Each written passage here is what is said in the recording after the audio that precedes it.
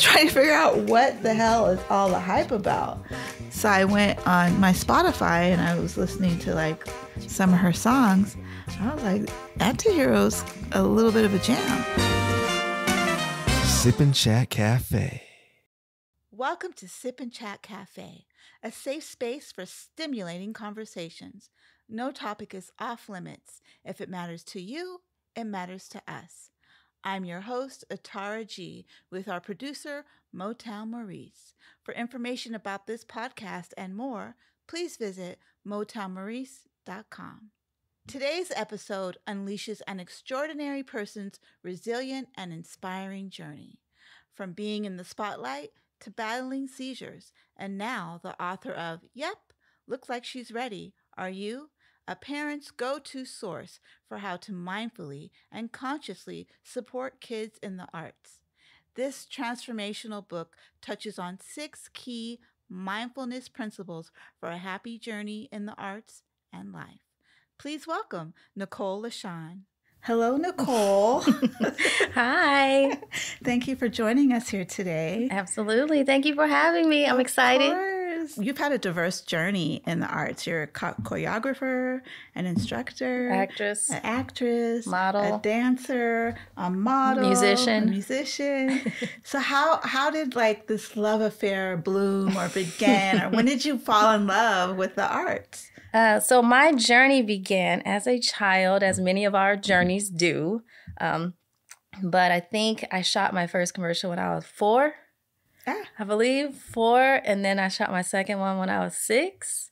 But at that time, I had already gotten involved in dance. So originally, I do remember that I wanted to do gymnastics around the age of 4 or 5. But for whatever reason, my mother put me in dance, and I just fell in love right away. And the program that I was in, I was a sucky dancer. Let me just be clear. I was not that great. I was extremely flexible, but all children are extremely flexible if you understand how to continue to stretch them out along the way as they grow. Because you lose that flexibility. You can lose it by the age of 6 and 5 if you don't continue to use it. So that's what I did. And she got me involved with the particular dance program. And it was okay. It was more recreational based. And it did what it was designed to do, to teach me the flow of a class. And there's a lot of learning to do, because when you're at that age, you're learning a heck of a lot of information in terms of like counting and memorization and like how your body operates, how you move and that sort of thing with your coordination. So I was there for 1 or 2 years, and then she switched me over to another dance studio. And I ended up being at this studio for like 8 or 9 years. And that was the first studio that I started doing competition with. And it really got me involved in the dance world. And then by me saying dance world, I'm referring to, okay, if you want to do competition, you're going to have to take this many classes per week. And then you take your like competition dances also per week. So it was a process, it was a lot of money coming out.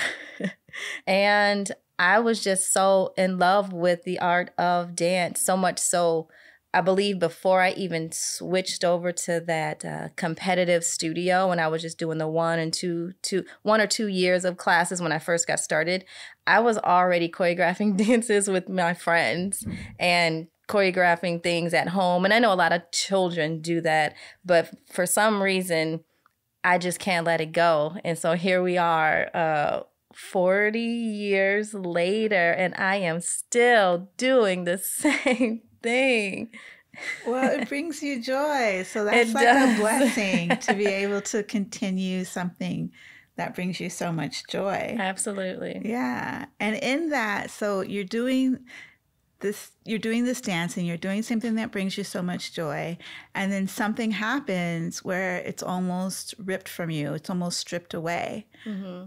What happens? So my senior year in high school was one of the most transformative years of my entire life. And although it was extremely exciting, it was also extremely fearful. And I was extremely fearful. Let me say it that way. There was a lot of moving particles happening that I just didn't understand. And now I'm over it and all the things. However, at that time, I had one homecoming queen, which I didn't really participate in a lot of like government or anything of that nature with school. I was just a cheerleader and I was in band and that's all I wanted to do. So I won homecoming queen. Now, I was no stranger to pageants and winning crowns because I had done a lot of these things my entire life growing up. However, a couple of people that were my friends didn't think I deserved to win. And so they caused a really big uproar with the school. There were numerous walkouts during my senior year because of this. They called the news during the walkouts. Parents got involved, restraining orders got involved, restraining orders against parents got involved, not even just against the students. Like, it became a Lifetime movie. It was just madness and it didn't make any sense at all. So that was my senior year of high school. And although it was one of the best years for me as a teacher because I didn't know that I was going to be teaching just yet, but I was always the one in charge of all the choreography for everything that I was doing. I was in charge of the cheerleading for the choreography for that, also editing the music for that, to getting everybody together. Even with band, I was drum major. So those couple people that didn't like the fact that I was homecoming queen was also in the band. And I remember when I went to band camp, this one time at band camp, I didn't tell anybody that this had happened, but when we were walking or something, I lost consciousness, but it was for a millisecond. But I do remember it quite well. And I just kind of shrugged it off. I was like, maybe I tripped or something. I don't know. So we kept walking. And later on that night when we went back to our rooms, it happened again. And did the same thing. I just shrugged it off and just thought that was that. So fast forward, I'm going into my freshman year of college. So I had auditioned for a dance team and I made it. And I had actually auditioned for dance team and cheerleading at a couple different universities. But the one that I chose, I made all of them. However, the one that I chose was in Indiana. Me and my mother and my father drove out to Indiana and they were going to drop me off for us to go to camp. And then I was going to stay with a girlfriend of mine that was also on the team for a week. And then my parents were going to come down and move me into the dorms. Seems like a pretty simple process after we figured it out. Okay, let's do this. So the night before we're supposed to leave for camp, I stayed up all night hanging out with my friends. Why? Because I was leaving. Because I knew I was going to college. I didn't know, it's a whole new world. So I'm here, I'm open, I'm available, let's do it. So I stay up all night. And then the next day, my parents drove me to where we were meeting for dance team to leave to go to camp.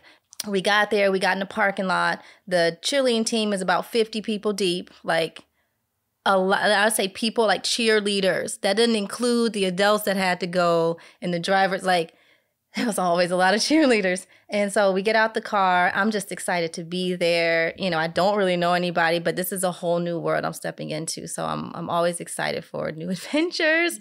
And I get out the car.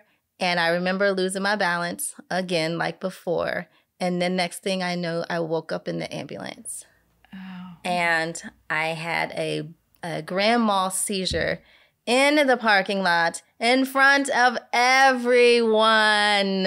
Yay! Welcome to the Nichole Show, ladies and gentlemen. You're in for a wild ride. So that happened.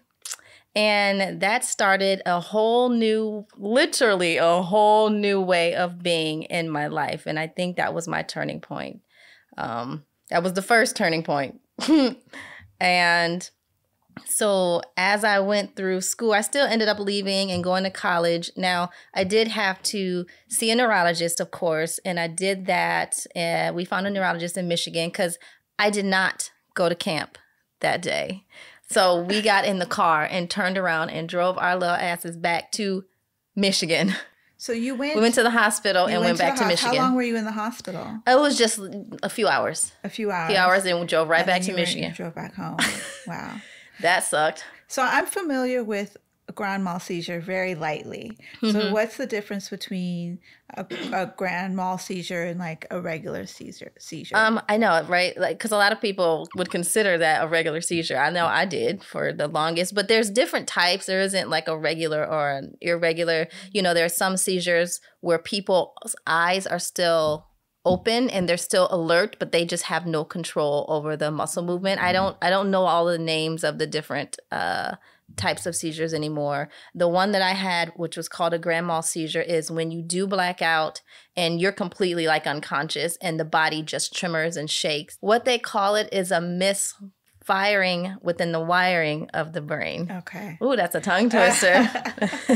Yeah. So that started, me having to be on medication, to getting certain checkups every so often. And, in each state has different laws surrounding seizures. So in the state of Michigan, you are not allowed to drive for 6 months after your seizure. In the state of Indiana, it's 3 months, which is crazy to even think about. Like, people don't even realize all these different things. Were you driving at that time? I was not. So you were about 17, 16? Yeah, I was, what was I? I was 17 because I was young, but we had gotten out to meet with, like, to find my coach, because this was when like everybody was meeting in the parking lot, and I was walking, and I remember walking behind the car like, I'm going to get my stuff out of the trunk, and it was that fast. And then I woke up in the ambulance.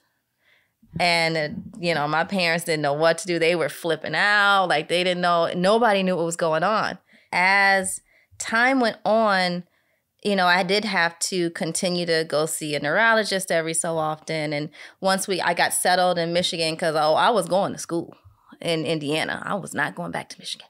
So, I got in the neurologist settled, and like everything kind of settled. And as, 1 and 2 years passes, it was really hard at first, because that first year was getting used to that medication, and the medication affects your coordination.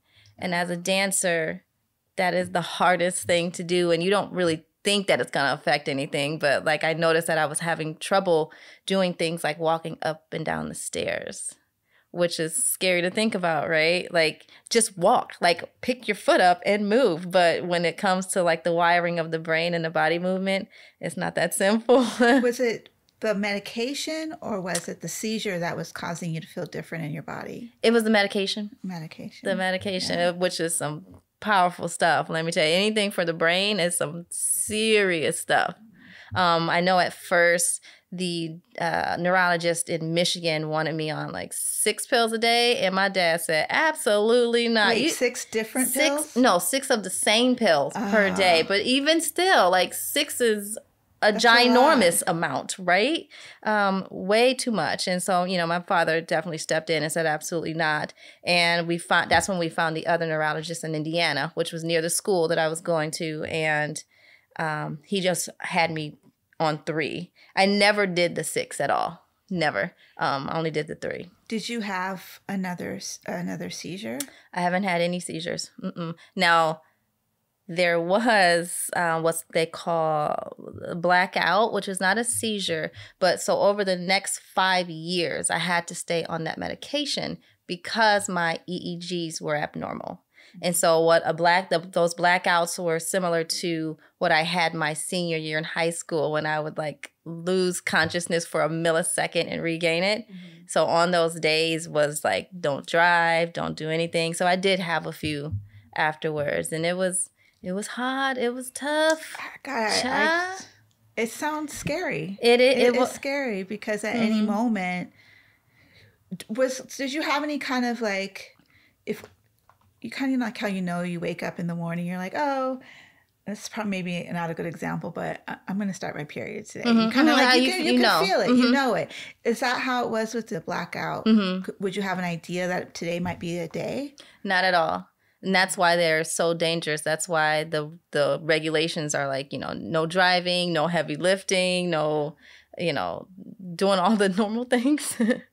Yeah, it was a scary moment, but when you're in it, you're just trying to make it through. Survive through it.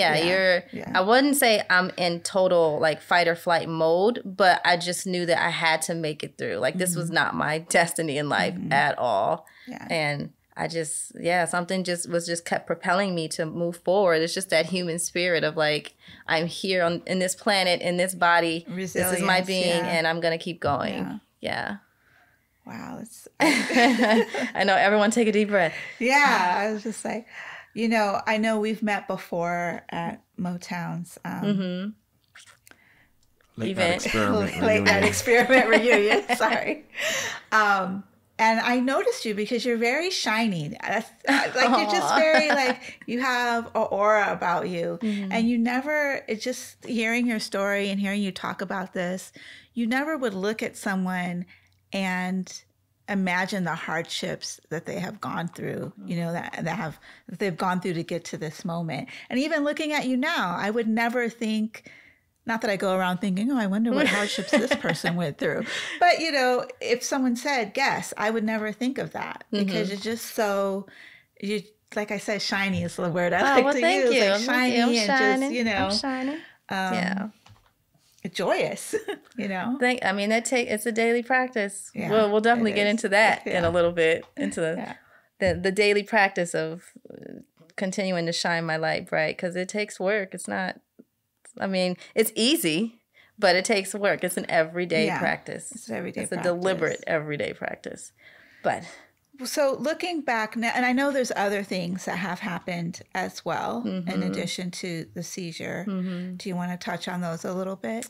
Yeah, it was, I want to say, so I ended up having to be on that seizure medication for 5 years. So I started the seizure medication my freshman year of college. And so I ended up having to be on that medicine for 5 years, as I mentioned. In the process, I had also had, I want to say on like year 5.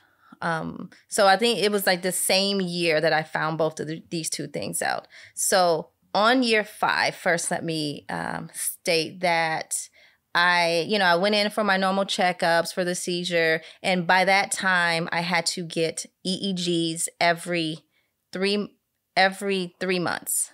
So it dwindled till it went from every 6 months. It went from every 6 months to every 3 months. And then after that, it was just kind of like only if you're feeling then you need to get an EEG. But that only happened like one time.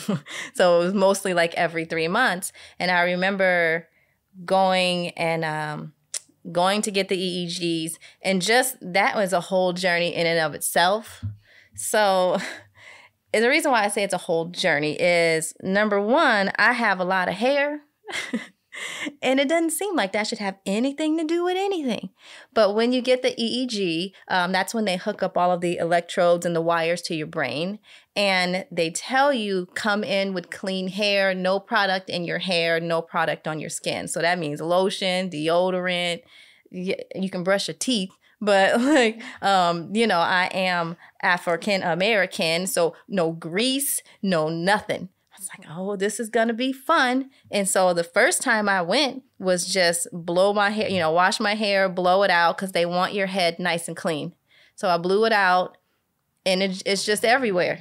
It's just all over the place. So literally the first time I went in there, the lady just looked at me and she's like, okay, so let's get started on hooking up the electrodes to your head.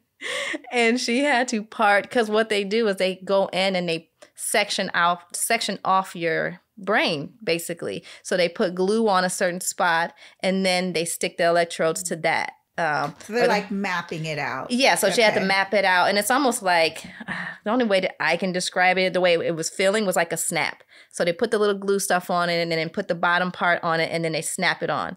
Now, I got a lot of hair. I'm not saying I got a big head, but I'm saying it took about an hour and a half just to do that. We're not even at the EEG yet. And now the EEG is not a fun process for the one that the reason why I was going. In the EEG, they make me hyperventilate, which is never fun. To do that on purpose, they also, flash light in front of your face. And I don't know if you've noticed at all, like when you're watching TV or seeing a video or something and lights are flashing, they'll give a pre-warning that says, please do not watch if you if you have seizures or any sensitivity to light. I never had any sensitivity to light. I was fine. However, getting this EEG always proved differently and otherwise. So every single time I got the EEG test done, it was always the same test. Come in looking a mess, number one, and mess my hair up and get glue all over the place. And it was always my front right section of the brain that was always abnormal. And I mean, like, I honestly, deep down, you always know what the issues are when you really get to the root of what is going on. And I didn't question it too much at the time because I wasn't that involved into studying the brain yet. However, it was showing that, it was the frontal lobe or the front right section. And, they always say it's stress and people say stress all the time, but that can go so big and that's so general, but there's so many moving particles that attribute to stress. Right.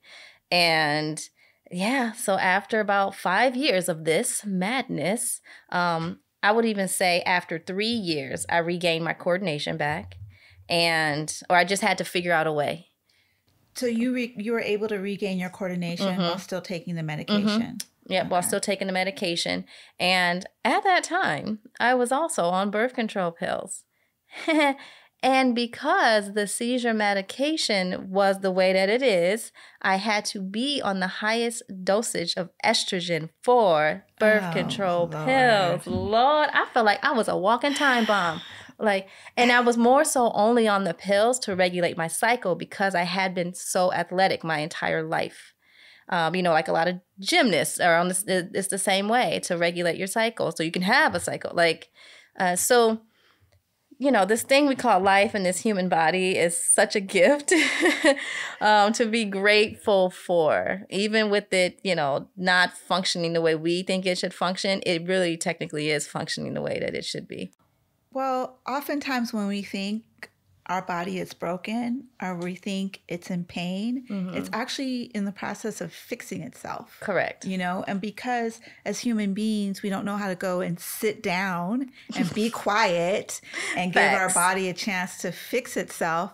We're like, oh, my ankle's broken. That's okay. I'm still going to, this one here, my foot hurts. I'm still going to go play basketball 5 days a week. And then comes home limping like, my leg. I'm like, well, even animals know that when they don't feel well, they will just go sit down and lay down and let their body heal themselves no matter how long it takes. It's that caveman mentality of stay up late, work harder, do what you gotta do. It's that masculine energy. Sorry, I'm just saying. Men, I love you. Yes, it's not always necessary to grind it out. It really isn't.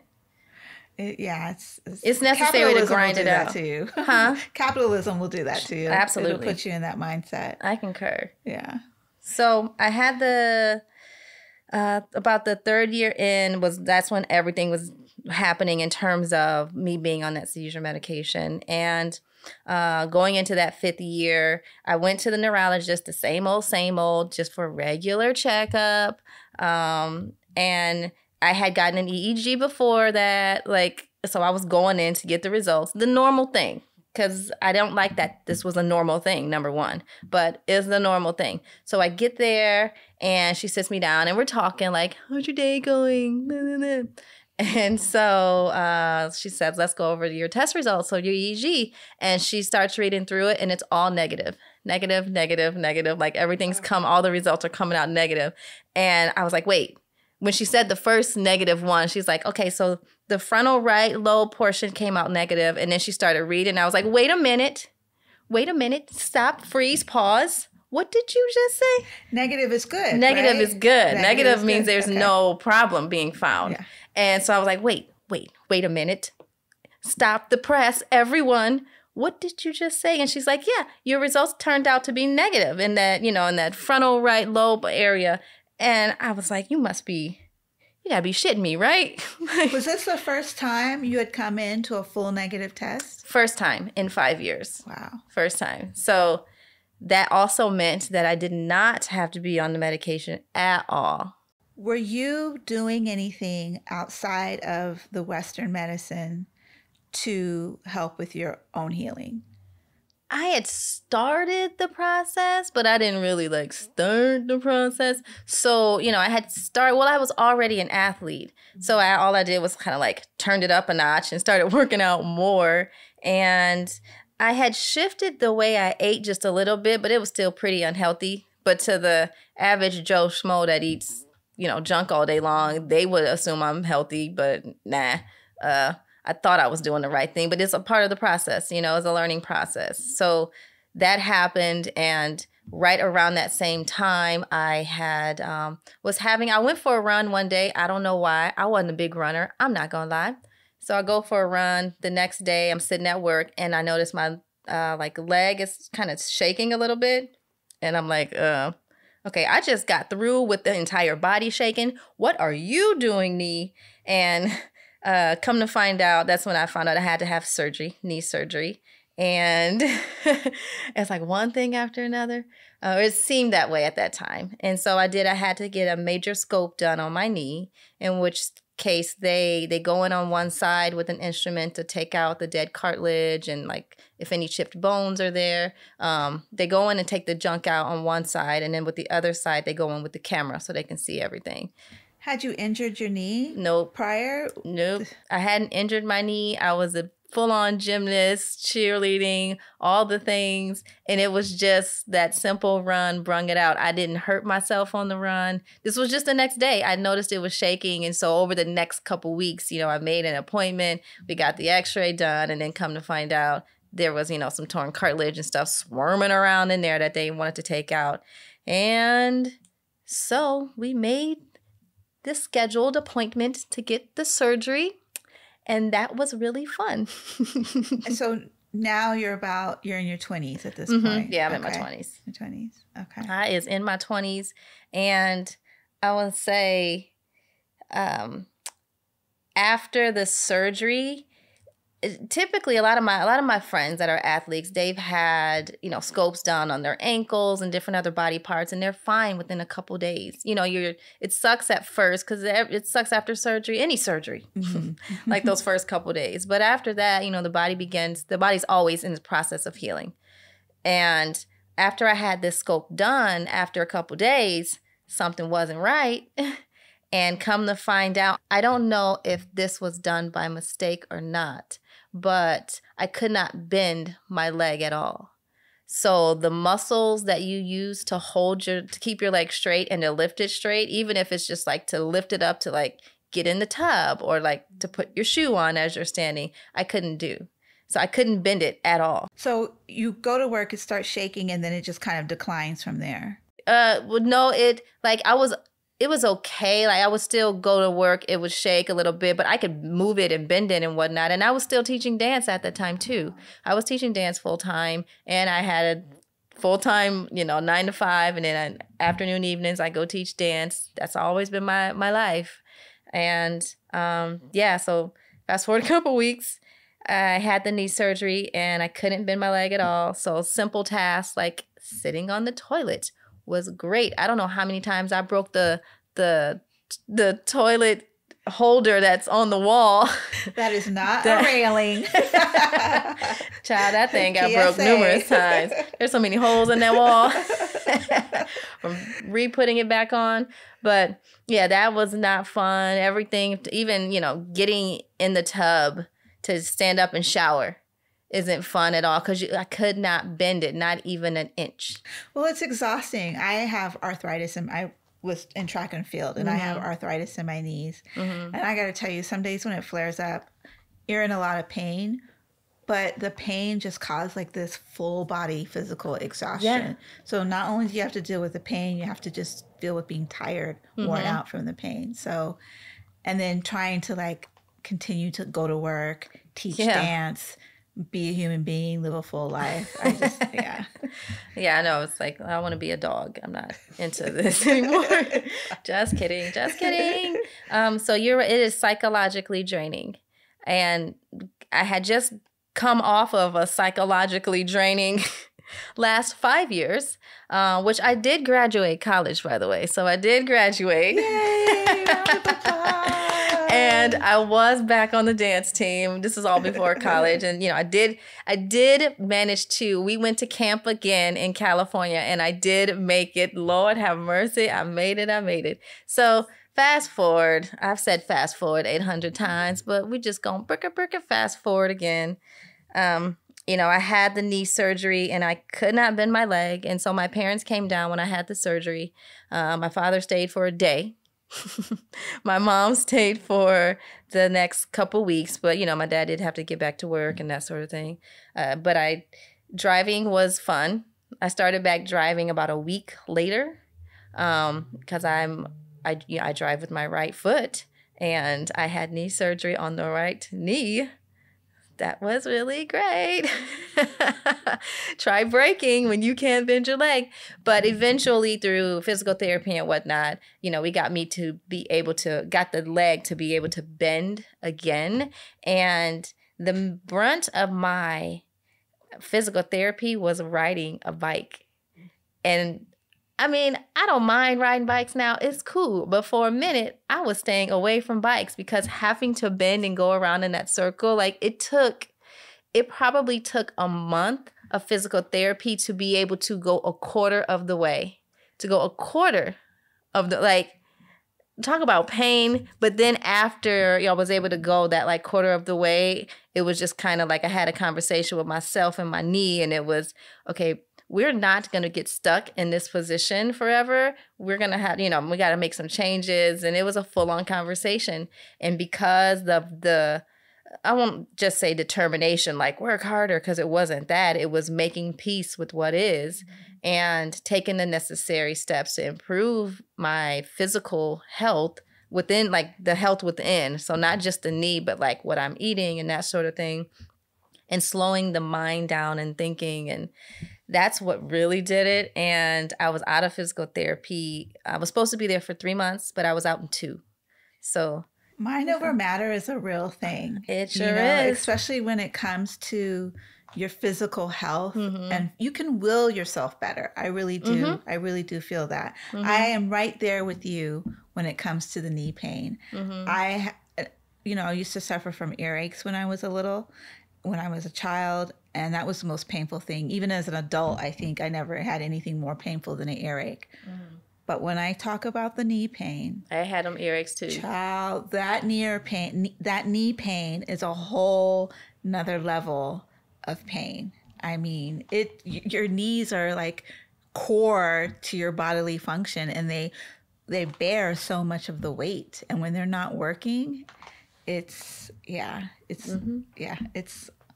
unfathomable. It is definitely something to think about and give gratitude for every day. Thank you for my knees. Yep. Thank you for my elbow. Thank you for my back. Exactly. That's another big one. Every part of the body is so imperative. So when you look back now on your journey through all this physical hurdles, what do you think, or what do you believe is, because a lot has happened to you, in a short period of time. What do you believe is the root cause of this? I don't think there's one particular root cause. I think it's a combination of all the life experiences and how we calculate it in our minds to be, the different life experiences, to, the friends that you hang with, to what you see on TV, to being in cars, all these different things that we experience, whether it be a car accident, losing loved ones, to, falling and breaking your arm, to all these different things that we go through in the human experience, because we're here for the human experience, right? I believe that's what really caused it, and what the trigger was. Part of that trigger is the stress in home life, and having a parent with substance abuse didn't help. So some may say I chose to do performing arts to get out of the house, and that is part of it. However, I was madly in love with performing arts and entertainment. Like at that early age of, was it 4, 3? Just, you couldn't tell me nothing. I don't care. I'm going to dance class. I don't care what you say. I got class. I don't want to go to the movies. I got class.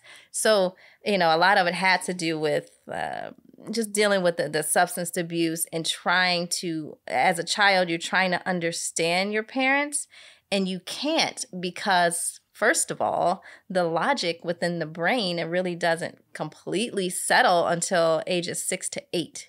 So there's a lot happening that you're just trying. And you're from birth up to ages 6 to 8, you're only learning through vibration and observation, period.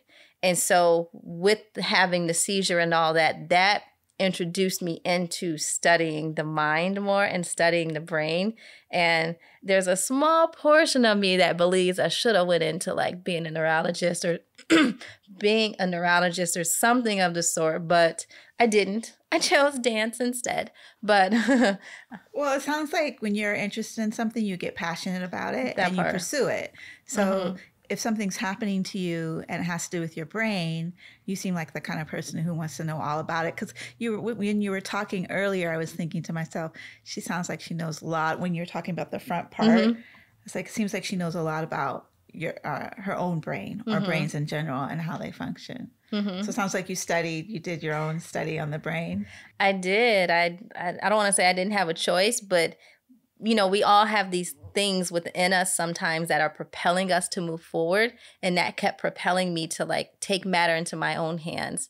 And I will say the one thing that I can remember that was the driving force was my freshman year of college. I was in a big lecture class. So, one of those classes where we had like 500 seats. It was in the auditorium, one of those.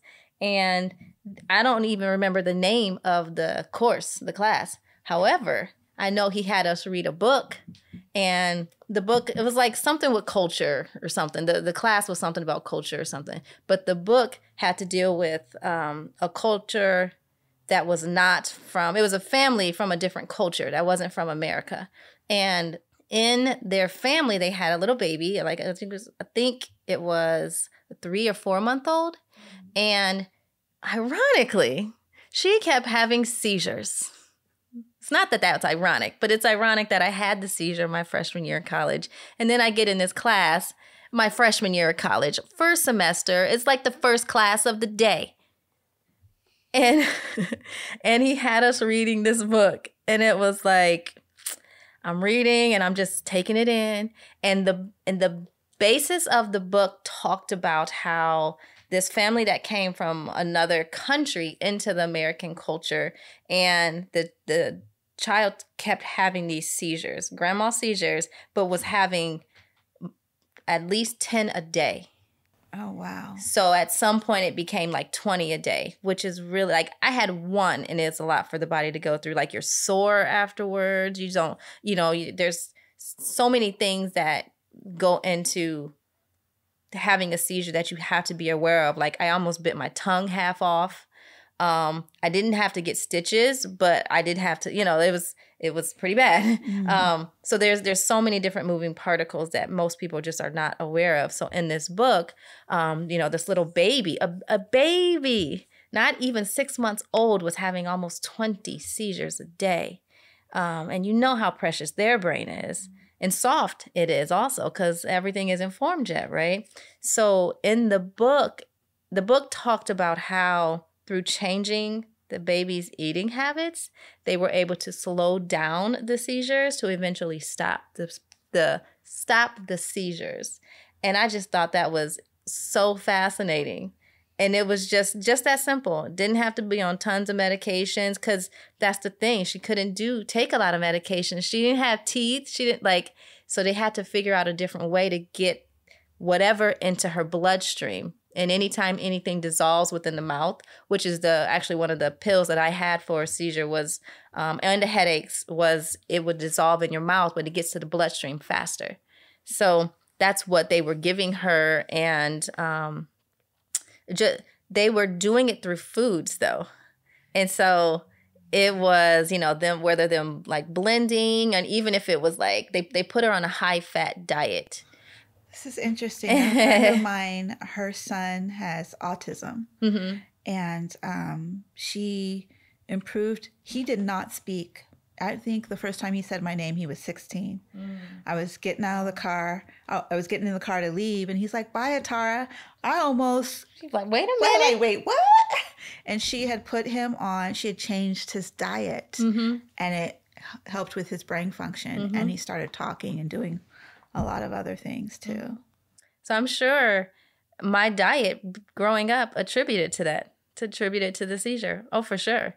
Like as parents or supporters, you do the best that you can, and had we known, that I shouldn't be having XYZ after class or whenever, then that wouldn't have been the case, So it's interesting just to look back on all the things. How have you changed your diet? Like, I know you're into juicing because, well, you guys don't know, but I know when Nichole came over today, we juiced some ginger and apples. So you have fresh squeezed ginger juice and apple juice. What are your favorite apples again? I think Honeycrisp are my favorite. Yeah, these are the Honeycrisp. Yeah. Yes. So in addition to the juicing, what other changes have you made? The food was the biggest thing. I would say after I had the knee surgery, something else happened, and that really kicked into an effect like what I was eating. And what did happen was that a lump was found in my breast, and I ended up having it removed. It was benign, like everything was fine, but that also was piquing my interest. So it was a combination of, as I was saying earlier, it's like all the things that placate into you making your change and your shift. So it was me reading that book my freshman year in college, and then the whole knee surgery and seizure thing was like, wow, I got to heal my body. Like, what is going on? What are the best modalities to healing? So then we found a lump in my breast, and it was like, if I am healthy, somebody please tell me this is not the definition of health. Like, what is really going on? You think that lump was from the estrogen you were taking? And I can never attribute anything to one thing. I want to say it's a combination of all things. It could have been the extra estrogen to the stress levels to, who knows, honestly. Yeah. But I did get that removed. But that was scary, going in for just the biopsy, and then let alone getting the surgery. And then they got to take the stitch out because they didn't give me like one. You know how sometimes you see it on TV at sometimes, and you may have had stitches, but you'll have like numerous stitches. This was not numerous stitches. This was one long stitch around the areola area. And so putting it in is one thing because it's numb, but taking it out, I wanted to punch the doctor in the throat and the face. And the chest. How many years ago is this? Oh, child, this would have been in like 2005 or 4. Because I had a papilloma removed from my breast, and they had to stitch right along the areola, man. And even just looking at it is painful. But the stitches they just dissolved. See, it wasn't that long ago, but it was still like. So think, men and women, we all have nipples, do we not? So halfway around was the length of the stitch. So they had to, he said, I'm going to pull it on the count of 3. No. So let me tell you, he said 1, 2, and started pulling. He pulled that old trick on me. I was like, but you can't pull it out fast. So that, talk about excruciating pain, and then it's probably healing on the stitch, so it's like I don't even want. And she going into detail and all the things. Sorry, y'all. So terrible. Yeah, that definitely hurt. I persevered. I made it through. Girl, my boob is doing great, ladies and gentlemen. So. I want to say after that was kind of the final straw. And I was like, I've had it with everything. The doctor bills, all the blah, blah, blah, because I'm just in a rat race right now. And no one is helping me. And I genuinely know the answers to what I am searching for and seeking, I have already. But like, how do you get those answers? What do you do? What do you do? So as I continue to study, and I can say this now, but what was hindering me at the time, and it hinders many people, is we continue to ask disempowering questions. And so you receive a disempowering answer just because of the law of attraction. So it's like gravity. It does exist. You're not like using it. It just exists. So I started understanding. Now, at that time, I didn't know, I hadn't heard about this disempowering, empowering, blah, blah yet. But I did begin to ask the right questions. Just trial and error and trying to figure things out and how to be more gentle with myself and take care of my own body, because I'm the only one that can. Amen. Amen, sister. Amen. I feel you so much on this. And we're going to take a quick break, and we're going to come back, and we're going to talk about Nichole's book, and we're going to get into the law of attraction and some other juicy stuff. So sit tight, and we'll be right back. What people don't realize is that our ancestors were revolutionaries. So if you have Haitian blood running through your veins, you too have the DNA of revolutionaries. The revolution will not be televised, but it will be streaming. You just heard a snippet of the 6-part docuseries Audacity of Host, which explores the Haitian American experience of Motown Maurice. You don't want to miss it. Audacity of Host is streaming now on Tubi. For more information, visit motownmaurice.com.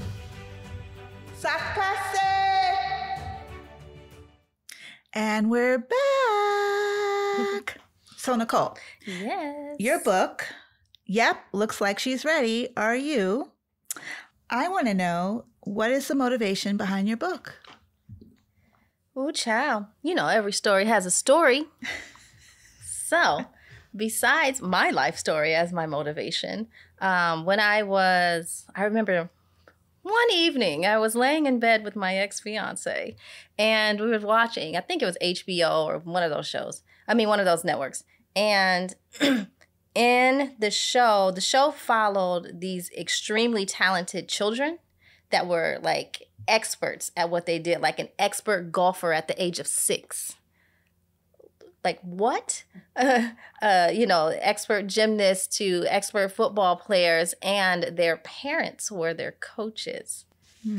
So that intrigued me a little bit, because there was a point where, my father became really, really strict with our upbringing and our activities, and particularly our musical instruments. So I was a flutist for 20 years. I was in band too, and I played the flute. Yes. I still got it, by the way. I will never give it up. That is my baby. I don't have mine, and I honestly don't know what happened to it. That's okay. I loved it. It's missing you, and it's just cherishing the time you guys spent together. I could still feel the way the pads feel when you hit the buttons, but I digress. So you were a flutist. I am a flutist. It is at home right now. So yeah, I remember there were quite a few times and moments where my father would like make us stay in our room and practice for hours on end. Now, they had gotten me and my brother actually involved in private lessons. And I started private lessons at the age of like 7 or 8. And then band started at the age of 10, I think, 10 or 9. So, I was always like one level above everyone else when it came to playing playing the flute. And even like in middle school, I had to be in like the next grade up band, if that makes sense. So like 7th grade, I was in like the 8th grade band, or I'd have to walk over to the high school. So it was, but I actually genuinely love to play. And, I always thought there's no need to like make us stay in the room and practice, because I like all this stuff. I like to play. However, although that seems like a negative, it, in some sort of way, it did become a positive, because it still just made me better, and whether you want to call it me being a savant or whatever you want to call it, I always try to downplay my playing around my peers, but I can play great. Like even now, like I can still really play. I think a lot of times I don't touch it just because of the memories that it brought back. And I didn't go into detail on all the things and like the forceability of it all. But, you know, like I love all the things when it comes to performing arts and me playing my flute and that sort of thing. But I think I gotten off the topic a little bit. So let's bring it back. Oh, Start Smart for the Arts. Yes, here we go. And the book. Okay. So bring it back to the book. So I was watching this show one night, and the show talked about, you know, the harsh training that the parents were giving these children. And I just, in my brain, it was like, you know, there's nothing out there to help parents with guiding their kids through performing arts and entertainment. Nothing. Besides, you know, talk to this person, they can get you in, and word of mouth sort of thing. But there's nothing out there available to help guide the process of it, not necessarily to get them on the show, but the process of getting involved. And so through meditation and just guidance on like what was coming in, like the information that I was receiving, I created an online platform for parents, and it guides you through how to get your little ones started in performing arts and entertainment and sports. So even if whether they're just now starting or they want to pursue this, like they want to continue it or pursue it as a career, it's more so guidance on how to get involved, how to move to the next level. The big ones are how to save time and money, because everybody wants to do that. But the most imperative aspect of the program talks about talks about your thoughts and how to move thoughts around in your own mind to feel better on purpose, because that affects your health. It affects your entire life. And the goal of it is not just for the kids. So the book is for adults. People look at it and think it's for children. And I'm like, this is for you. This is a book that is for adults. It's more of a guidance as to how to move thoughts around in your own mind to feel good on purpose. And then that just transfers over into your kids and how to teach it, though. I do talk about how to teach it, and then I do go into how to apply it to how you're raising them, how to apply it to putting them in different activities throughout their life. Like it honestly can be applied to anything. I am just such a performing artist. Like that's the audience that I gravitate to, and same vice versa. But it can be for, you know, if your son or daughter is a artist, if they like to play in the mud, sure. Like the things that are in the book are universal principles that never change and always exist. And it's not something that's like very fly by night and popular today, not popular tomorrow. These are universal principles that are forever and will always remain. And to be able to share that with those that are like me and are not like me, and to be able to help be a guiding light on someone else's journey is the only reason why I did it. You know, when I created it, I remember coming across a quote that said, I forgot what it was, the exact topic of it, but the quote mentioned, for every one person that has this information, you have the ability to affect at least 700 lives. And I read that, and when you first hear it, you're like, yeah, okay. And then as I created the program, I'm going deeper and deeper, and I'm like, okay, this is going to be online, so it can reach people. I can see that, so I put that in the program, and then as I'm talking about it, and like, you know, as I'm changing how I think and how I be in this world or be of this world, you know, my parents are noticing, my brother's noticing, you know, I changed my eating habits, and so they're asking questions now. And then eventually my mom had the shift also. So then she's like, it was for Christmas, I gave her a gratitude box where I decorated it and filled it with a bunch of quotes, little pieces of paper that you open up, and there's a quote. There is a quote on each page. And it's just something cute and little. And I gave one to her and my sister-in-law, and my mom was in HR. And so people come to her with problems all the time, you know, HR. And she was able to like help people feel better and have them pull from the gratitude box, and because she took it to work, because because she just took it to work. She felt like doing it. And so I began to see the shift that it makes. And even, you know, with the dance studio, I was teaching that because I changed my eating habits. I was always having an apple. I'm just going to say it. I eat like 2 apples a day. And, you know, the parents began to notice during class. And then I started to see less McDonald's and Burger King being brought into the studio. And because they were always asking me, like, you know, what happens, you know, what food supplies what to the body. And we noticed that you're eating XYZ all the time. So, like, what's that all about? And as I mentioned, like, I started seeing a difference in how the kids were eating, which is affecting their behavior as well. And it was affecting the parents' behavior. That's not most importantly, but it kind of is most importantly because, you know, the kids will follow whatever the parents are doing. So I was seeing the shift for sure. Do you touch on, because I wonder, how does a parent identify when they have an artistic child or when they have a child who may be, a very young child who may be interested in arts? Because you said something that interested me about how to, you know, how to guide someone through their life. Because my parents, they raised me, they housed me, they clothed me, they fed me, but I didn't really get any guidance on what to do with myself after high school. And the one thing I did want to do, which was go to art school, was like shut down pretty quickly.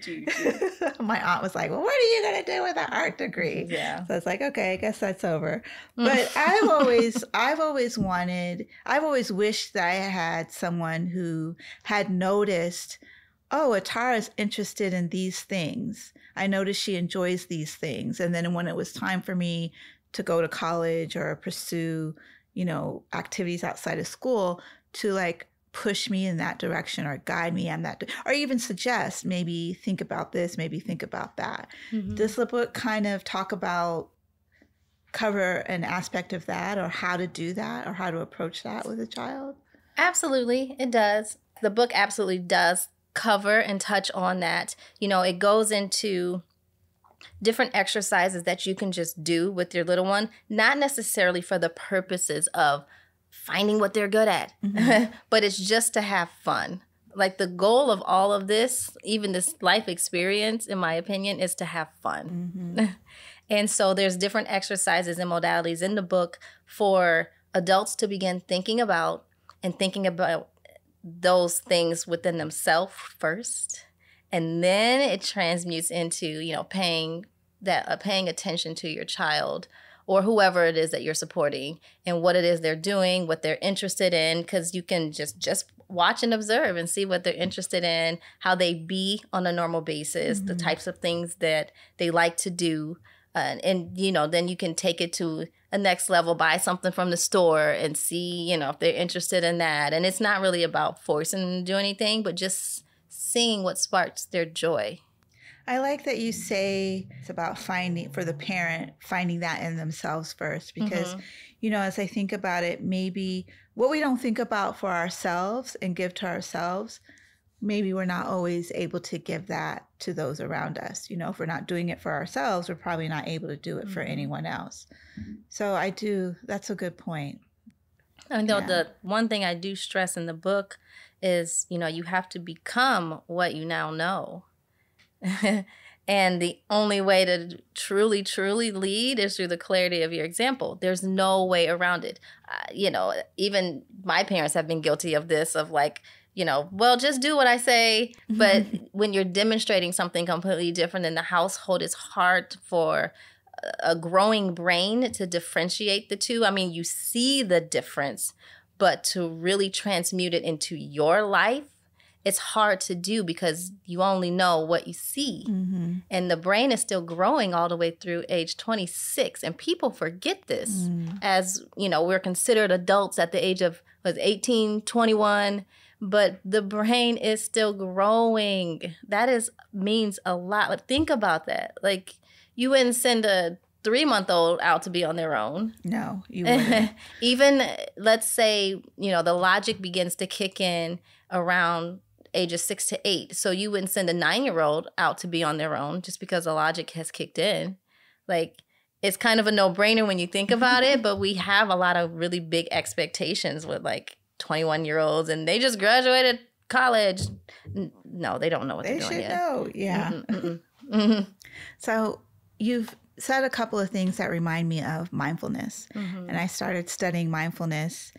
I had a crisis and I went to therapy and I learned about mindfulness, and I actually stopped going to therapy and just started immersed myself in mindfulness, which has really done a lot for my personal mental health and spiritual well-being and all of that.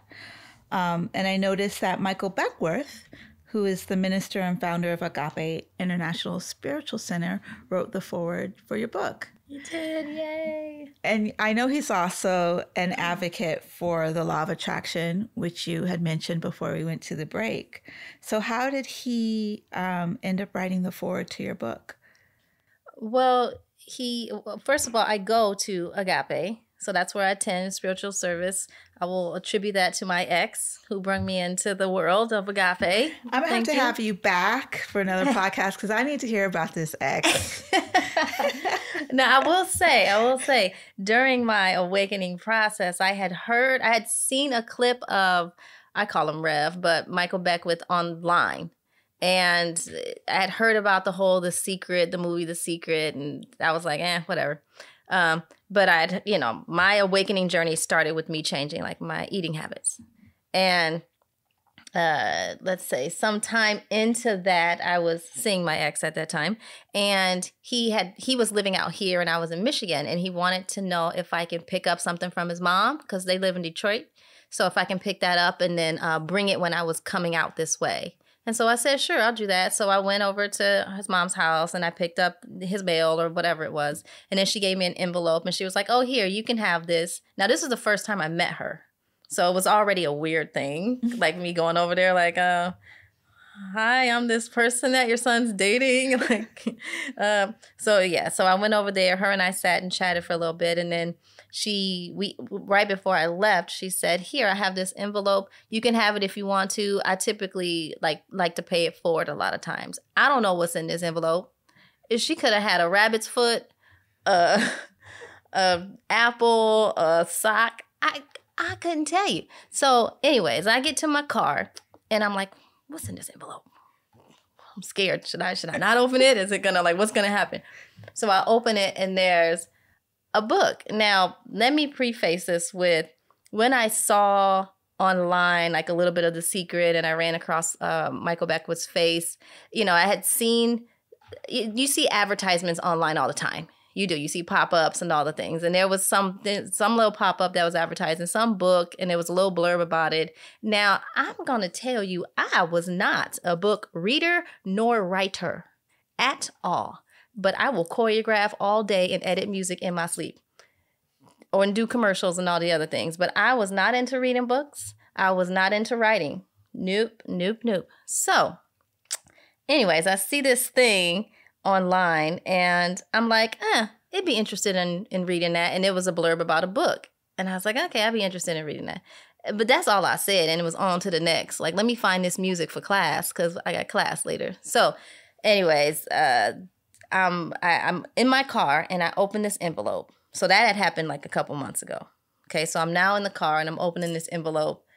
And wouldn't you believe it? It was that exact book from that advertisement a few months ago. And I was like, I have never said I'd be interested in reading any book except for that one book. And here it is in this envelope. So I started looking around. It's I didn't tell anybody. It was just you see stuff online all the time and you just click off. I'm going to have to give you a list of things that I need in my life because your manifestation powers are far superior to mine. Oh my God. That was the point to when I really started. I was like, okay, there's something else going on here. Something else is happening. And so that was the one thing. And then so I get out here and, I'm spending time with him and I tell him about this whole book and all of that. And that was that.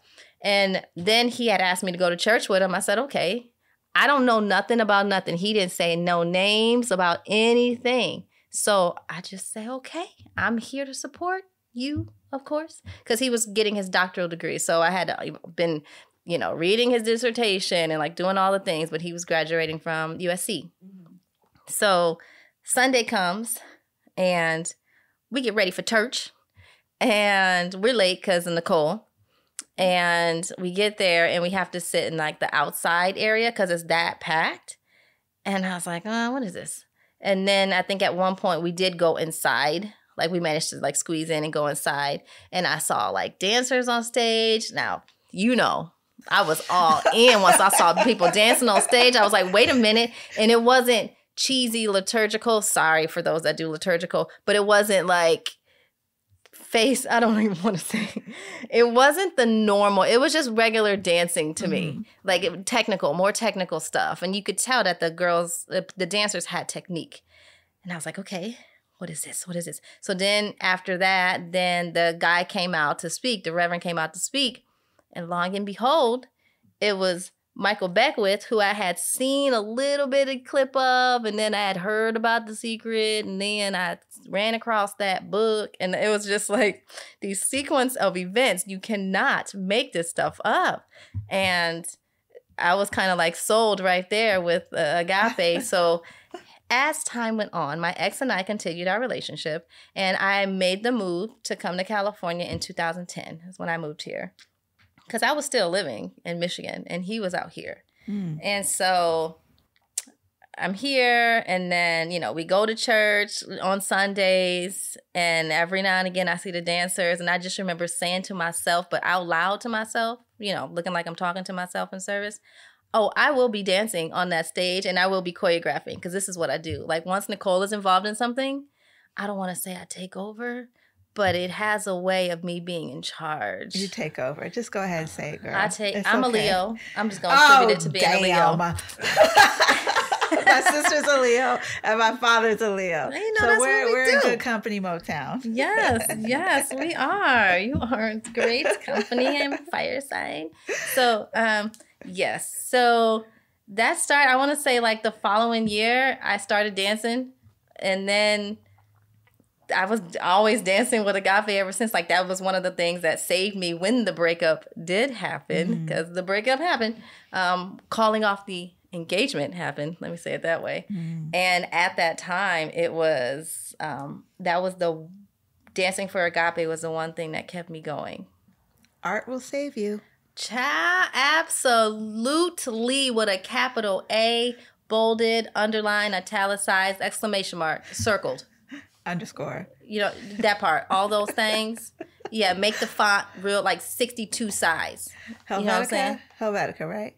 Yeah, we'll do Helvetica. Yes. Okay, thank you. Looks like we know what we're talking about. We are with Word, okay? So whatever your passion is that you get excited about is what will always save you. And not that you're counting on it to save you, but to always be in the company of that art, even if you're the one creating it, will help you to feel better and to be in a good mood. And if you're always doing that, then there's no reason to like, let me do this so I can feel better. But we are in this human experience. And so things happen, and things happen in this human experience for us to want something different and want more. And that's the whole point. So that is how I got into Agape. They know me as a dancer and choreographer. And after the service they had to move. There was a couple floods in the building, and there were some other things on the back end that was going in. So they ended up switching facilities. And during that move and during the pandemic, you know, most of the dancers moved away. And we had about like 12 or 15, something like that. And so there was like 4 or 5 of us left, and then 2 of them moved, and the 2 that moved like had all the costumes, so they gave everything to me, and a lot of the costumes got damaged in the flood. So a lot of the stuff got damaged in those floods, but I have everything. I'm the choreographer, and you know, it's at the Saban Theater, and we get to dance on a real stage. Like, I love it.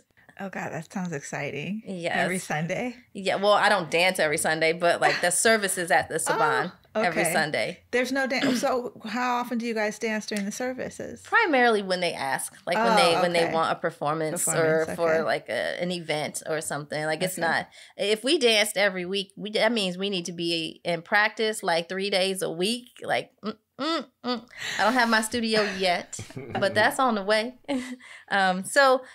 So Michael Beckwith has such a big reach and plays such a pivotal role in a lot of our awareness and consciousness and our awakening, period.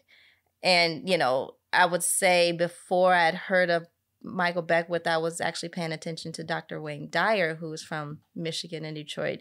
And then I started to see this whole community of people that I would come across that were speaking a lot of the same things. And I was somehow like in there with them. Like I'm now saying the same things as well. And so, you know, the book came about. I knew, you know, Rev was very well-versed. And, you know, there's university classes at Agape, and I've taken a couple of those classes. And so with all of that and just the wealth of knowledge that he has and that he knows, I did ask him if he would write the foreword for me, because the book not only talks about kids in performing arts, it goes into a little bit of like touching on the quantum field and understanding the energy behind thoughts and just consciousness in and of itself, and, you know, how to think thoughts that feel good on purpose. And it's more so from you can call it spiritual, you can call it quantum, whatever you want to call it. It does exist. You know, like we know gravity exists. There's no questioning if it exists or if it doesn't. And the same thing applies with the laws of the universe. There is the law of attraction, but there's also like, you know, there can be, some people say there's 17 more, there's 20 more. There are a plethora of laws that the universe abides by, honestly. So, you know, it's, you know, the law of correspondence. There's so many different moving particles, and really understanding how to apply that into your life is why I created the book and why I asked Rev. He's such a powerful force in the spiritual world and just in the community that he's created in general. And he said, yes. I said, okay. So Nichole, write the book. Finish the book. Finish the book. Well, that's one way to motivate yourself. Man, my goodness. There was a small moment of, because his reach is so big, of like, oh shit, I got to write this book. Like I got to finish. What am I doing? What am I doing? What am I doing? Just write. What are you doing? What are you writing about? Just write. And so when I was creating the book is based off the online program that I created. So the online program is, you know, called Start Smart for the Arts. And that is just, you know, it's a series of videos that you watch. It's about, each video is 9 to 10 minutes long. And I think there's 10 videos to watch. So it's not too long, not too lengthy. You can watch it on your own time. You know, I know many parents are busy, so just, you know, watch it when you can. It is preferred that you watch it in order. And there's worksheets to fill out, whether you print them out, fill them out, or print them out, or just read them. The point of the worksheets are to get you thinking in a different direction than before. It's just to make you think, to help you along the path, and to guide you along this process, because it's a process. So just take a deep breath, like we're in this together. You know, I mentioned that numerous times throughout the video. And the video is just me talking, and then I go over different principles and different things to apply within your life. And then I do go into like how to save time and money throughout this process, so that way you know you're safe and your little one is safe and guided correctly.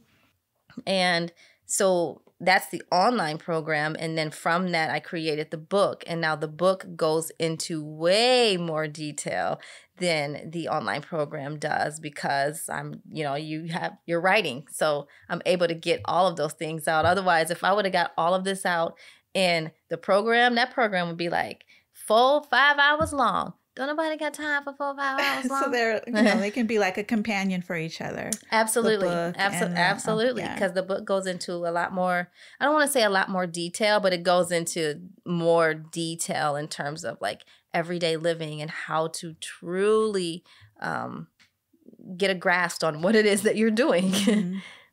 It sounds like this would be a good way to bond with your child too. Like Absolutely. These kind of activities that you talk about in the book. Yeah. I mean, I do go into different ways and different modalities to bond with your little one, whoever you're supporting. And it's not specifically to go into it like, we're going to bond like this. It's just a different way of being in this world. And so some parents don't know how to do that. I mean, parenting doesn't come with a handbook. I kind of feel like parents are learning in the moment. So some guidance, wherever it comes from, is helpful, even if it's focused on art. Like some guidance, I imagine, would be helpful to parents, especially first-time parents. Absolutely. You know, I even touch on how to know when you find the right teacher and coach and when you put them in the right class to, you know, how do you know when they feel comfortable and confident, and different conversations to have about that, no matter what age they are. Like you can tell, you know, I touch on like different things that you can feel within the body to know what your little one is attempting to tell you, because they don't have the vocabulary yet if they're that young. Even when they're older, they don't have that vocabulary. We know adults have trouble saying things all the time. Are you kidding me? We have a full-on vocabulary. Child. And we still struggling to express our emotions. So it's not that there's a process to this, but there is a process to your unfolding and your unfoldment and your growth as well as your child's growth. Because your growth, it's not that your growth is more imperative, but you are the example setter. And they're only learning, please remember, from birth to ages 6 to 8. And they're even learning when they're in the womb. But they're only learning through vibration and observation. And so that means they're just repeating everything that you're doing. And that means your emotions. And most people forget about emotions. People just think that it's a physical activity of like actually speaking. But no, they're picking up on your emotions. Yeah, you can feel that. They're repeating your emotions. So if you're feeling stressing out from work, absorbing it, they're stressing out watching TV because you're stressing out from work. Yeah. And you wondering why they're crying. Like, it's a whole thing. I want to touch on the law of attraction a little bit. The law of attraction. So I know that you were in the pilot episode of the Late Night Experiment. Motown chimes in. Okay. And for those of you who don't know, the Late Night Experiment is Motown's comedy series, streaming worldwide. And I actually watched the entire series before he and I even met in person. Oh, really? Yeah, and it's so funny. Oh my gosh. So entertaining. Motown is a clown. He's a closet clown. But I will say my favorite episode was the episode where he is on trial for misusing the law of attraction. Oh my goodness. So clever, though. I said the same thing. Such a clever way to use that concept. Yes. You know? And yeah, you guys have got to watch it. It really is a funny series. Yes, he is, in my opinion, he's definitely a genius in his own right. Yeah. You know, and to keep going and to keep doing this takes both of you have a level of perseverance that is unlike any other. Not only perseverance, but resilience. I think those go hand in hand. I concur. We all have a level of perseverance that's already built in. It's within our guidance system. It's, you know, part of the human experience. Is why we have that willingness to keep going and to keep trying and to put one foot in front of the other.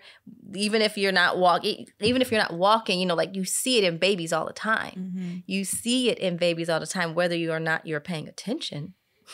That's on you. But it is always around us. You know, everything is designed to grow and to move forward no matter what, and to change. Everything is designed to change. And so when it comes to understanding that and the laws of the universe, the law of attraction is such a big factor. It's not the most important one, but it is such a big factor. And I'm going to say even before that is the law of vibration is before that, because everything vibrates, right?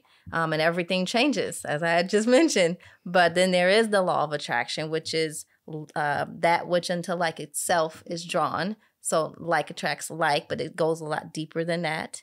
You know, people don't take into an account that is how children learn that they're, you know, that's still a factor in how we all learn in our everyday presence to, you know, the people that we hang out with, to, you can't control anything around you, but, you know, there's that saying that we were all raised with, that of the world doesn't revolve around you, right? We've heard this, right? But in actuality, the more you study the laws of nature, it does, because that is the law of attraction. Okay. It doesn't mean that things, you know, down the street aren't going to happen, or like right across the way isn't going to happen, but it just won't touch and affect you. But it all is based off of how you feel and you really understanding your own guidance system within you and your own emotions. And that is what the book really entails and talks about. Learning your own emotions. Like, I think the biggest thing for me was learning that my emotions are not the truth. Ooh, that's a big one. And that's facts. It is facts. Like, it's just an emotion. It's your guidance system. It's like you can get an emotion as a reaction. It's not the truth of what's truly happening. And when I started practicing mindfulness and slowed down and changed my, what do you call it? Internal. It's not internal. Consciousness. No, thinking. That voice that's always talking to you in the back of your head. And when my internal dialogue, when I changed my internal dialogue, my life completely opened up and things got so much better. I find the law of attraction fascinating. And I think a lot of people talk about it. I think it's one of the most popular laws that people talk about. But I feel like you have really had a chance to experience it working in your life. Have you studied it at all? Have you? I have. Absolutely, y'all. Absolutely. So I haven't studied it. I mean, I know what it is. I kind of have an idea of how it works. But I would like to, can you share with our audience, like, can you give us like a little mini course on law of attraction? Yeah. So I'll start it with, it has to start like here first, in my opinion. So understanding that, you know, we all have our, you know, our five senses, like, was it sight, hearing, all the things, smell, blah, blah, blah. And once I began to understand that what you see, feel, hear, taste, touch is only 5% of what's really happening.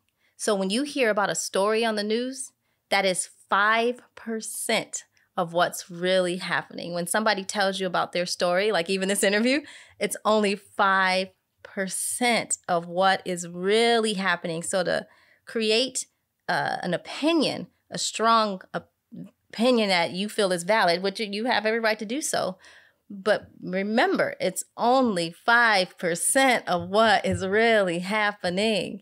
And so having that level of understanding, and once I really began to, you know, take those classes and courses to understand the quantum physics of, you know, how atoms move, how electrons move, you know, with vibrations and thoughts, and how that is even possible, it started to make more sense to how to deliberately use it, and understanding that what you put out is what you get back. So that doesn't just mean the physical, like, oh, I help you bring in the groceries and somebody will help me bring in the groceries. It does mean that, but there's so much more behind that, you know, like how you're feeling is what you're putting out into the world. So the body vibrates at a certain frequency, and that frequency sends signals out. So think of it as a radio signal, like listen to the radio station. There's waves that, you know, are in the air that you just cannot see. Right. And I know y'all can't see me at home because I'm like waving my hands in the air and, you know, break dancing over here. But there's waves and things that you just cannot see. And that's how a radio station picks up. That's how you're able to turn to the radio station that comes in clear, you know. And if you listen to, you know, let's say you are listening to the radio and you're on a road trip and you're driving, and then you start to lose that station and it starts to become like that white noise. That white noise, if you listen to white noise long enough, it can have the ability to make you sick, which is very similar to your thoughts. If you don't take the time to quiet the mind and sit and just be, it can drive you insane. And so in terms of those radio waves again, there's the radio signal, and It's not coming in clear, but once you start to hear a little bit of like singing and talking, and then it starts to come in clear, you're like, okay, it's coming in clear. We're getting a good station. We're getting a good station. So your thoughts and your frequency is the same way. So it's like they work hand in hand. You can only tune into thoughts that have the same feeling and same vice versa. So where do you start? You decide that you always start by deciding that you just want to feel a little bit better. So that means understanding that just your emotions in general, you can't go from 0 to 100 real quick, okay? So just like your heartbeat and just like your heart beats on a regular basis at a normal resting rate, and then you start running, and it goes faster and faster and faster. And then let's say you just stop running. Well, the heart still needs time to slow down, right? So your emotions are the same way. You have to go through these emotions. So you just can't go from fear to joy all of a sudden. There's what's called an emotional scale that I don't care who you are on this planet, even animals. You go through every single one of these emotions, period. And these things have been measured, and they're like tested, and all the things, like the evidence is there. But whether you need evidence or not, you can feel it. Just like, if you're in the house, and I know I like to play pranks on people. I'm just saying. But I like to like hide behind doors and scare people, or hide under the bed, do all sorts of things. I'll be hiding in the cabinet, way in the corner, and you're just not expecting this. So living with me is fun. It's an exciting time. But Nichole, I do the same thing. Same nonsense. Same thing. I'm always on a mission for a new hiding spot. Yes, you get fist pump. I think I have used them all up in this house, but I'm still gonna find another one. So that means we're gonna connect after this show, y'all, and we're gonna both be hiding from Motown. We're gonna scare them. They're gonna be like, "Where did they go?" So, yeah, where was I? So even when you do little things like that, you jump out and you scare someone, and let's say, you're feeling good. Let's say you're the one that's about to get scared. You're feeling good. You're walking through the house, and somebody jumps out and scares you, rah, right? Because that's how they sound. And it does scare you. You are startled. So you went from feeling really, really great to then being in fear. But there's an in-between part that people miss, and completely miss it all together. I went from happy to fearful. You didn't actually. You went from happy, and then there was a moment of like, oh my gosh, I'm in danger. There was a realizational moment, which is also a particular feeling or emotion. And then you got scared. And then once you see it's Nichole hiding around the corner, then even though you might smile and be like, oh, you scared me, there's an in-between from now I was in fear to there's a realizational moment of like, okay, so I'm not in danger. So everything is okay. And now I can smile. Like, that makes all the difference. Understanding that you can't go from 90 to 100 real quick. There's another sample of, if you're standing at the top of a hill and your car's in neutral and you give it a little nudge, well, what's going to happen to that car? It's going to start rolling down the hill, right? And as it goes down the hill, it gains momentum. And this is the law of attraction. So as it gains momentum, it does what? It goes faster and faster and faster. Well, obviously, you don't want to be at the bottom of the hill because the collision may happen and it's too much power. It's too much momentum for you to stop it. And that is what we mean by like the momentum of law of attraction.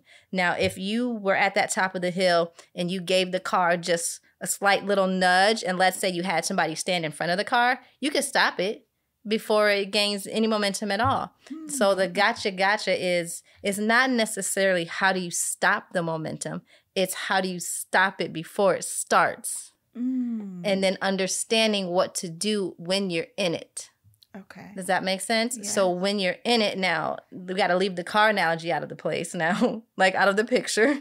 So when you're in it, it's understanding, okay, I'm pissed off. Like so-and-so made me mad and da-na-na-na-na. And so that's happening, right? So you're upset. And so then what most do, not everyone, but what a lot of people have a tendency to do is to carry that mood throughout the day, and not on purpose, but what you do is once you see Jim at work and you and Jim have like intimate conversations. So then you got to tell Jim what happened and how so-and-so pissed you off. And then later on that night, you talk to your girlfriend on the phone, and then you got to tell her why you got mad and why you got pissed off. But what you're not feeling or paying attention to are the emotions and what's going on within the body. And so every time you retell that story, and if you get upset every time you telling the story, then you're causing the body to be in fight or flight. And even though you just think you're telling the, Shaniqua the story of what happened, your body is 100% in fight or flight. And so now, the only way to calm it down that you can think of is, I don't know, go to sleep, or you're not even aware. Most people aren't even aware of this at all. Mm-hmm. And so a good way to, number one, is to pay attention to how you feel when you're talking and bringing up certain subjects.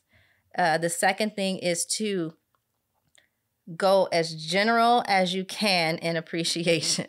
So if that means that means feeling into finding something to appreciate. That's very, very general. So, think of, I'm grateful that we have enough air to breathe in this room right now, because right now we're not taking turns sipping air. It sounds ridiculous, mm-hmm. but it would be really ridiculous if we were running out of air, and like I sucked up all the air because I'm talking, and now you guys have to go hold your breath. So it sounds silly, but that's what it is, mm-hmm. And understanding how to construct your thoughts in a particular way to feel good. You don't have to feel the best you're going to be, because it doesn't work that way. The law of attraction just will not let you. When you're pissed, it's not going to let you go into, I don't know, being grateful for something real specific. Mm-hmm. You have to keep it general. And if that means I'm grateful for the sun spinning in perfect proximity to other planets so I don't float off, I'll take that. I will take that. I'm going to walk outside, take a walk, being in tune with nature. I talk about that in the book, and how that has the ability to calm and soothe the body. Even, we do have people that's like, being outside, I don't like to be in with nature, but it will eventually calm you because of the frequency of Mother Earth.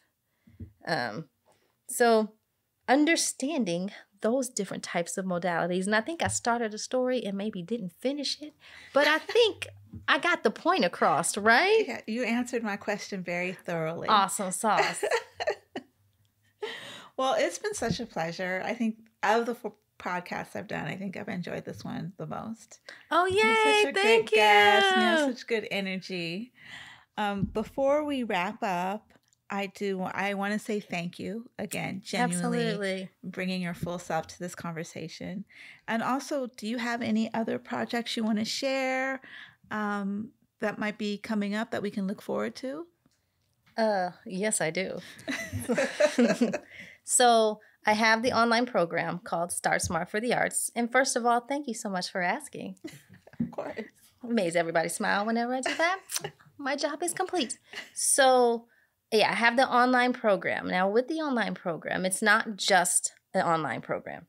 There is the online program, which you can watch on your own time and do the work that way, right? Now, I'm also offering a 4-week course. And that one, it's a little bit more money involved, but you get a whole lot more bang for your buck. You're going to get the book for free, not for free, but you're going to get the book, and it also includes the worksheets to fill out. And these worksheets you can apply to like everyday life. It's mm-hmm. not just with the program or with you placing little Billy in baseball, but this is stuff that you are going to be able to use for the rest of your life. So it is something that's really imperative.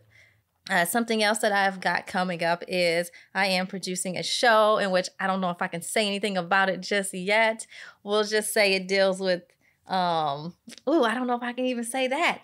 How about this? Motown will be the first person that is updated on the show. And this has been in the works for 3 years. Okay, I created the show during the pandemic, and then came the process of like, all right, I need help. What am I doing? What am I doing? This is for TV. I don't know. What am I doing? I don't know. I can choreograph live stage shows easily. I've done really big shows. I've worked with Cirque du Soleil. I've worked with artists from overseas.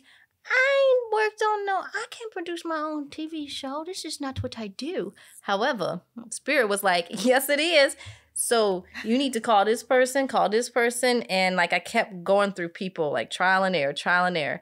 And during meditation, it came through to call a girl that I used to teach class with or teach at the same studio with for like 4 years. And I told her what I was doing. And she said, absolutely. Come to find out, she has her own production company now. And we'll just say she's really great friends with someone that is involved in 3 major reality shows. I'm just going to say it that way, that we all still watch. And it's been on the air for over 10 years. So I'm just going to say that. So then started the process of doing this, understanding the TV game and how to pitch a show. And as we were getting ready, then the writer's strike happens. And technically I am a writer because of the show. I wrote the show. And right. Oh, yeah. So that affects Nichole's line of work. So that's on hold right now. Yeah. But Motown will get first dibs on this show once I can say what it is. And you told me about it a year ago this month at the reunion. You told me a little bit. I remember. That's still a thing. I mean, obviously it's on hold. Like the rest of the entertainment industry was put on hold, during this writer's strike.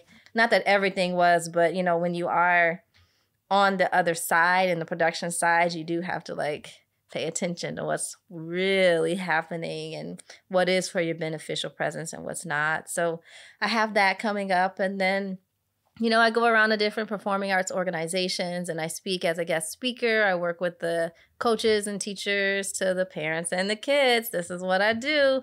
And I teach a lot of the things that are in the book and the program. So that's what I'm working on. And opening a dance studio.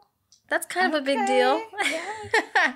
So if people want to find you, they can go to startsmartforthearts.com. Mm-hmm. And arts is plural, ARTS. ARTS. And it's, start smart and then the number 4. And then the word the, and then the word arts. ARTS.com. Startsmartforthearts.com. And then your book, looks like she's ready. Are you? That is on the website as well. You can purchase that. Even if you just type that in, you should still be able to find it. And then there's my personal website, which everything is on, but which is? That one is NicholeLeShawn.com. And that's NiChole and then LeShawn.com. NicholeLeShawn.com. Fantastic. Yeah. Thank you guys so much. This has been such a fun interview. It has been, yes. I don't know if you can hear it, but I'm grinning from ear to ear. I found nobody to hide with. This is great, guys. That's good. Yeah. So we're gonna. You guys are quietly like the same person. We're gonna kick Motown outside. We're gonna hide, and you can come after we count to 5. And if you can find us, we'll give you a banana because we know you love bananas. Mangoes first. Mangoes are in season. I love me some mangoes. Well, I just want to say thank you to Motown for putting this together.